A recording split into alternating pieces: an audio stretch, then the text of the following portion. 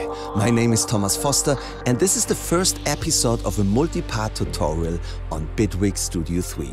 This tutorial is right for you if you are a beginner or if you come from another software and you want a quick start in Bitwig Studio 3. If you open Bitwig the first time, it should look like this, and here we select New Project to open an empty song. Here on the bottom you find three words: arrange, mix and edit. At the moment we see the arrange page, so we see our tracks. Here we have one instrument, that's a MIDI track, or an audio track where you can record vocals or guitars or whatever. If we change to mix, we see a mixer, we see the mixer page. Here again we have the first track, the instrument, and the second track, the audio track. And if we change to edit, we can edit the notes that we played on the piano, or we can insert notes with the mouse. Let's go back to arrange, and here we have the most important thing, and that's the play button. So let's click on the play button. Immediately you see the cursor is running from left to right. You see the seconds here and the bars and beats. If you want to hear that, you should click on the metronome. Let's do this. All right. So we hear 1, 2, 3, 4. The first click, the high click, is the beginning of a bar. And because it's a 4-4 bar, we hear 3 more clicks. All right. We stop that again. If you don't hear the metronome, you maybe did not choose your audio card. So to do this, you click this button here to come to the settings, click on settings and audio. And here you can choose your audio card. In my case, it's the Universal Audio Apollo. You should choose your audio card for input device and output device. All right. How fast we hear this metronome? We tell the system with the BPM here. At the moment, it's 110 BPM. I would say that's a medium pop track. So for example, if we go to 90 BPM, you can do this by clicking, and while you hold down the mouse, you move it down to 90. Let's listen to 90 BPM. That's a ballad, for example, or a slow pop song or whatever. If you want a more dance track, house track or whatever, you go to 123 beats. Dubstep would be like 140 or faster. Drum and bass 160 and 180 if you would like to make Goa music. But let's go to 123. We want to make a dance track right now. Okay, you can now click play and stop, but there's an easier way. You can use the space key of your keyboard. So the first time you click, it's play. The second time you click, it's stop. Play and stop. Most time in the music, you work on 1 bar or 4 bars. And because we do not want always to click stop and play and stop and play, so we want to loop, for example, 1 bar. To activate the loop, you click here this loop symbol. How long the loop is, you see here with the white square. So let's take a look to this. At the moment we have 2 bars in a loop, and at the end it's jumping to the beginning. Again, all right. But you can change this by clicking here in the right corner where you get this special mouse symbol. And now you can move it to bar 2. Let's do this because we want to work on 1 bar. You also can change it here with the length. Maybe you have to zoom in or zoom out to do this. You can zoom in or zoom out by clicking here in this gray area and holding down the mouse, moving up to zoom out or down to zoom in. So we want to see now 1 bar like this. That's perfect. And now we make a double click here in the first square in the beginning of our first bar to create an empty clip. If we make a double click on this empty click, clip, then we see here our editor. But before we can put in notes, we have to load some sounds. So let's double click the track again, where it says instrument 1. And now let's click this plus symbol here to load something on our MIDI track. We can load devices. A device is a synthesizer or a sampler, or we can load presets. Then you search for a preset and you load the synthesizer including this preset, means this sound. To find a drum sound, we click here on drum machine, and now we just see the drum machine presets. Why don't we load the house kit 1 with clicking on house kit 1, and then we say OK. And now if you have a keyboard connected to your computer, you should be able now to listen to the sounds here by playing the notes C1 and C sharp. Yeah, then you can listen to the sounds. If you don't have a keyboard, it's not a problem. We double click now our clip, and now we see the drum editor. We also can zoom in and zoom out here. I want to see exactly this one bar here. That's perfect. And I don't know how many squares you see here from left to right. In my case, it's 16, but maybe you see something like 64 or 32. You can change this. In music, if you want to make a beat, 16th is very good. So, because this is one bar and you see 16 squares, that means you see the 16th of a bar. So if you click here on this number, in my case it says 116, you can click now on 116 here to change it by holding down the mouse and moving it up and down. So let's go to 116, that's fine. We can listen to the sounds by clicking these icons here. Let's find a bass drum here. The lowest one is the bass drum. We want to make a 4 to the floor beat. That means we need a bass drum at every beat. The beats are here 1, 2, 3, and 4. So we double click the first square. We double click the one right from 1.2, that's here. And 3 empty, again here and here. Okay. Let's listen to what we did. We don't need the metronome anymore, so let's click on the metronome to deactivate it.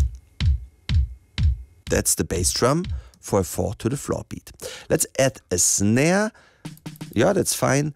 We add the snare on the 1-2 and the 1-3 on top of every second bass drum. Wonderful. Let's add a clap.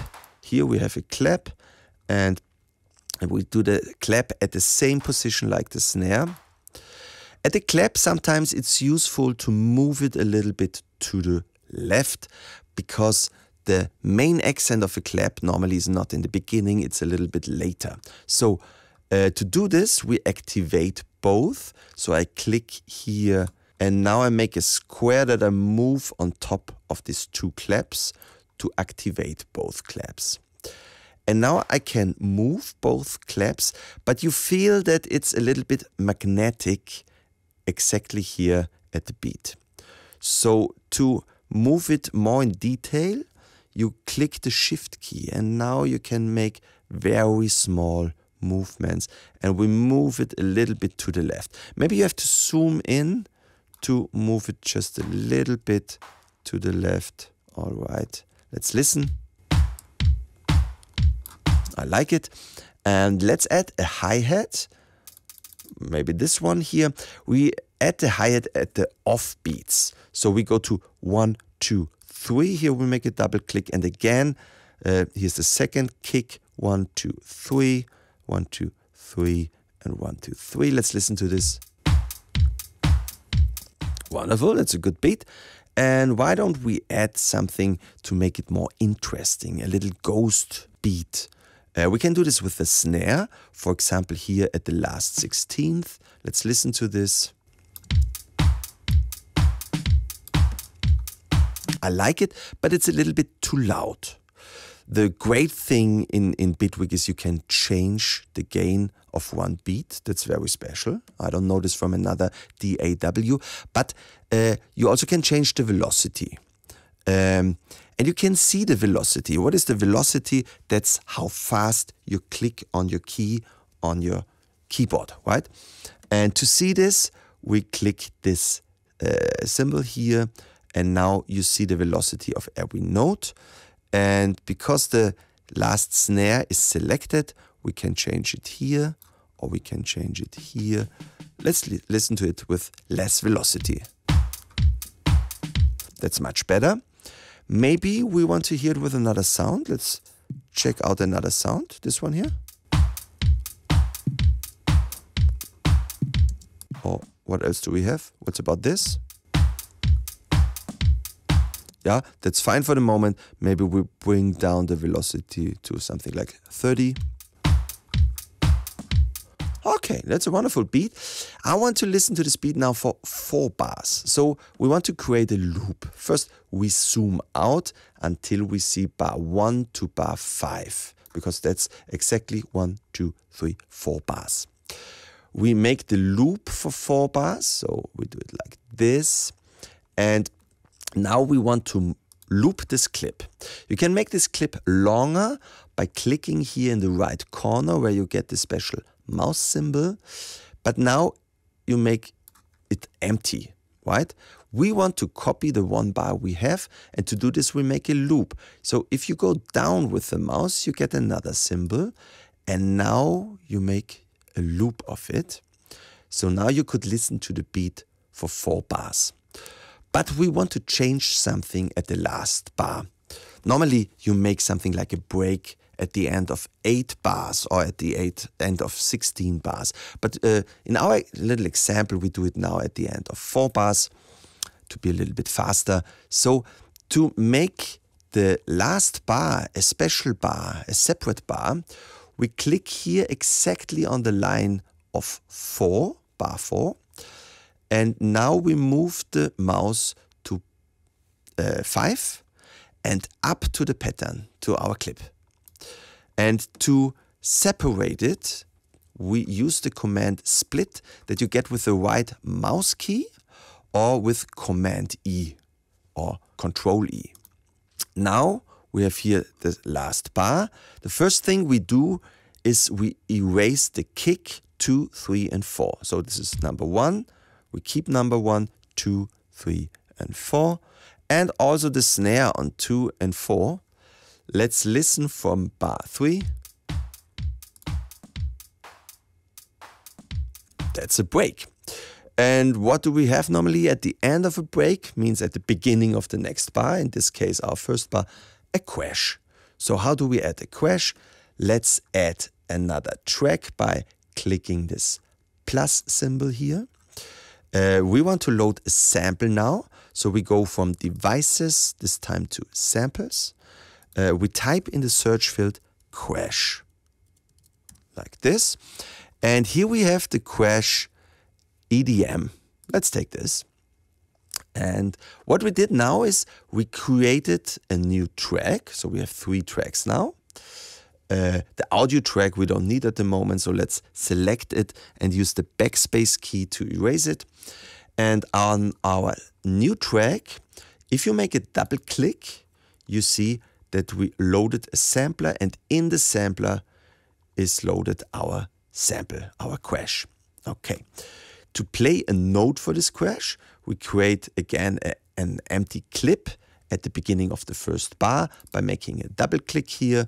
We make a double click on our empty clip, and let's add a note at C3 and make it 1 bar long by clicking in the right corner and moving it to bar number 2. And now let's listen from bar 3. Maybe that's a little bit too loud. Let's go down here from -10 to -20.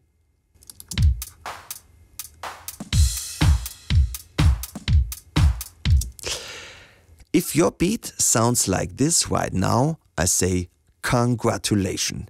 You made already your first beat in Bitwig Studio 3, and as you know, the greatest hits on this planet started with a beat. If you have any questions to this tutorial, just write me in the comments of this video, and I would be happy if you also write me how you liked this tutorial. Please subscribe my channel to not miss any episode of this tutorial series. At this point I say thank you for watching, always stay creative, cheers!